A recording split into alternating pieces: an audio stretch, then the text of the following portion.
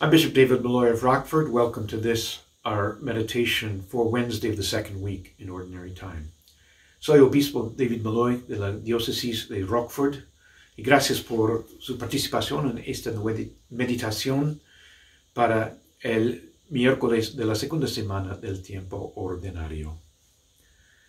In the name of the Father, and of the Son, and of the Holy Spirit. Amen. God, our Creator, we give you thanks, who alone have the power to impart the breath of life as you form each of us in our mother's womb. Grant, we pray, that we, whom you've made stewards of creation, may remain faithful to this sacred trust and constant in safeguarding the dignity of every human life. Through our Lord Jesus Christ, your Son, who lives and reigns with you in the unity of the Holy Spirit, one God, forever and ever. Amen. Our reading is from the book of the prophet Jeremiah. The word of the Lord came to me. Before I formed you in the womb, I knew you.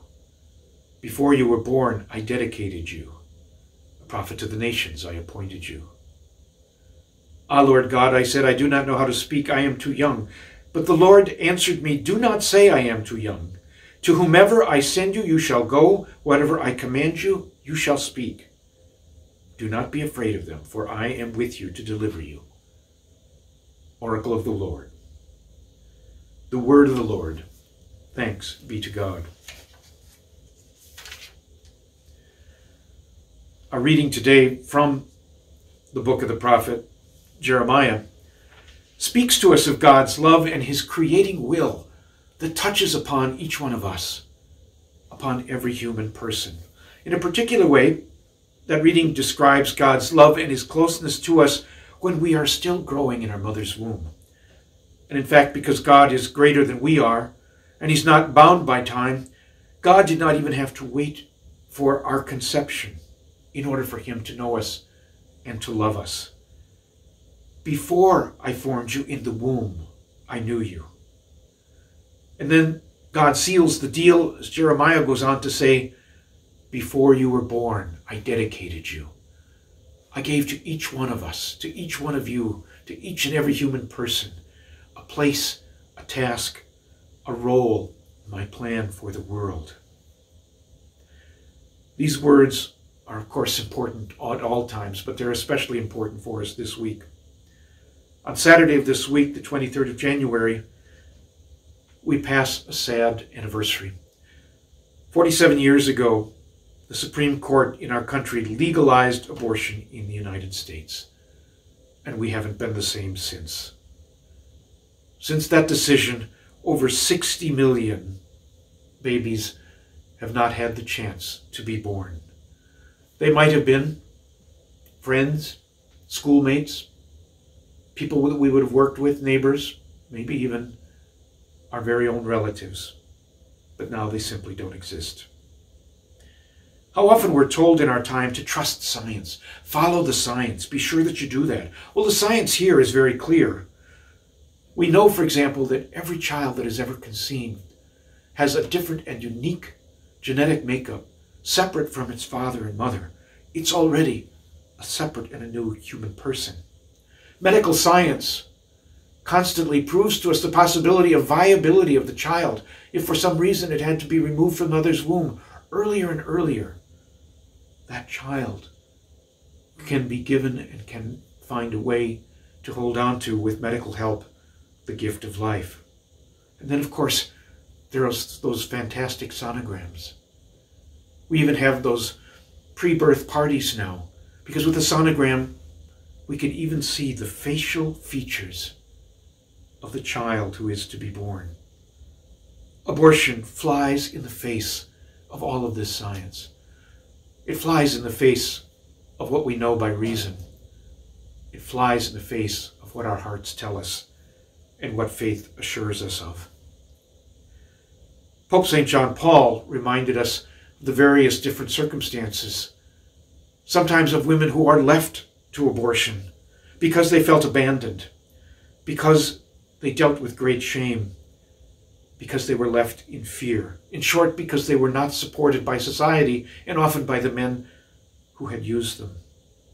But overall, we have abortion in this country because we are increasingly losing our respect for the gift of life. Life in general, human life, life in others. And sometimes we even lose respect for the gift of human life in ourselves. And all of this is tearing us apart. Jeremiah, in that reading, doesn't speak of God's criticism. He speaks of God's love for us. The love that he has for every child that in his will has been conceived and created. And we are to join our love to God's love.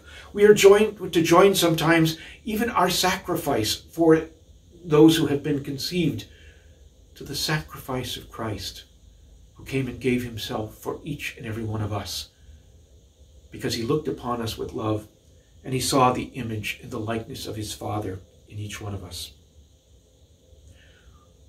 There is another reason as well for reflecting on the gift of life and the horror of abortion.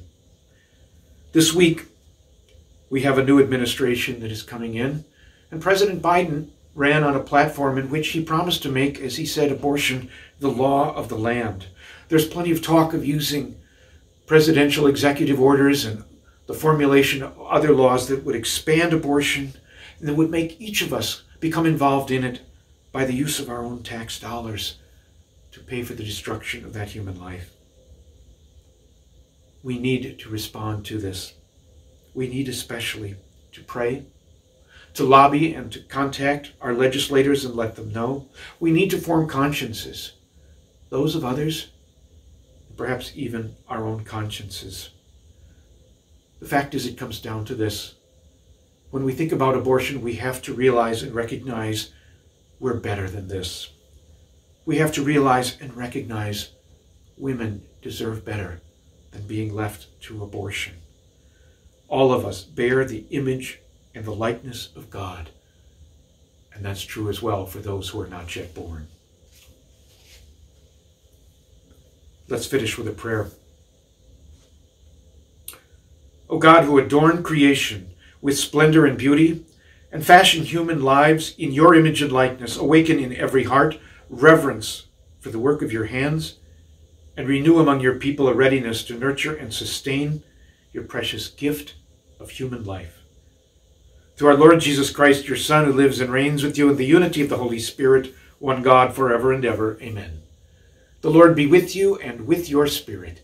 May Almighty God bless you, the Father, and the Son, and the Holy Spirit. Amen. Let us go forth in joy to serve the Lord and to respect his gift of life. Thanks be to God.